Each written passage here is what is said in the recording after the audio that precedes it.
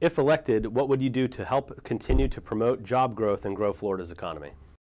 I think we want to make our state more winsome.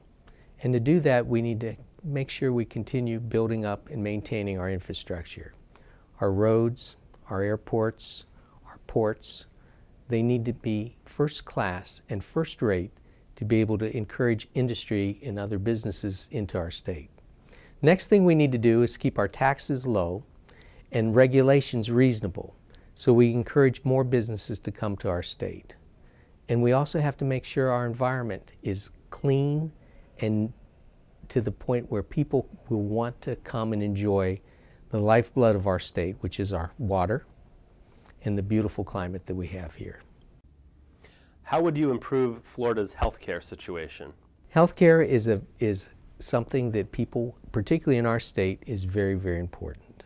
Primarily because we have a lot of retirees that are older. Older people, by and large, have more disease processes.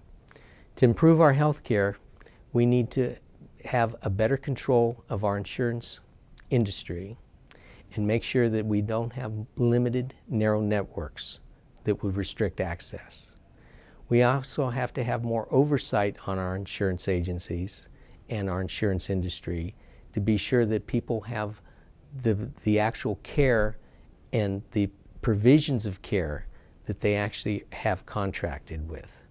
And I would actually propose a strip on everyone's insurance card that when they go to a provider, they know what services are covered, what deductible has been met, and what is actually approved for that particular plan, that whatever that particular individual might carry.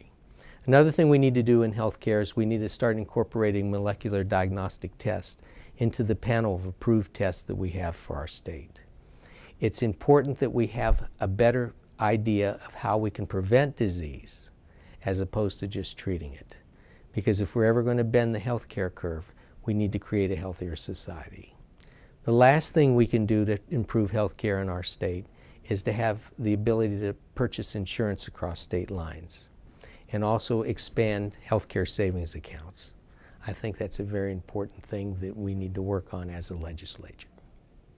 What challenges do you see in Florida's K-12 education system, and if elected, what would you do to address those challenges? Our education system is basically facing two main challenges today. There's a cultural issue that we have that's developed over the last generation where we've coddled our kids.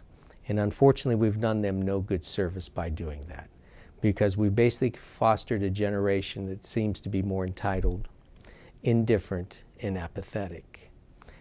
Postponing gratification, concentrated study are also foreign to them because they've lost that ability to face those difficult challenges early on in their life.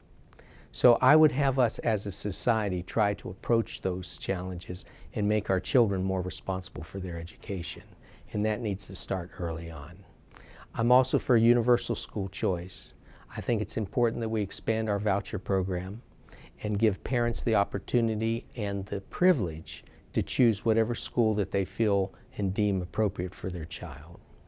I'd like to see our schools have more vocational education, both skills training and jobs training early on, where children can actually have a good experience either in an apprenticeship and an internship and perhaps some public-private partnerships where they can have that experience and learn how to grow in that particular field that they have a desire maybe to actually pursue later on in their life.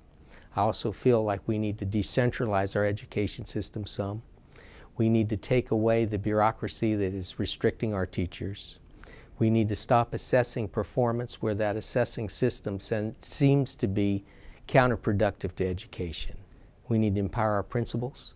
We need to allow them to have more authority in their schools and provide them the resources and the advanced education they need to be better administrators and better at actually devising curriculum that would be better for the children going forward. Ralph Massullo. I'm running for the House District 34 as a Republican. My website is www.ralph4u.com.